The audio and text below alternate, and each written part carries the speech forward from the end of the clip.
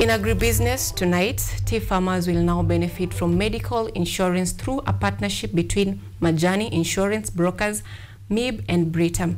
The cover will enable small-scale tea farmers to receive outpatient medical services across the country. According to MIB General Manager Pauline Mwangi, the cover offers additional financial protection to farmers and reduces out-of-pocket expenditure on medical bills.